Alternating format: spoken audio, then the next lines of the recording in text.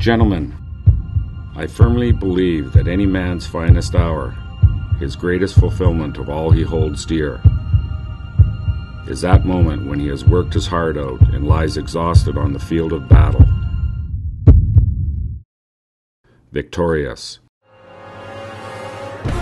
Well, here we are. The work you've done has got you this far. You weren't perfect, but you were good. Good enough to get here. Now it's time to get better, play harder, give more. If you don't think you're a winner, you don't belong here. It is essential to understand that battles are primarily won in the hearts of men.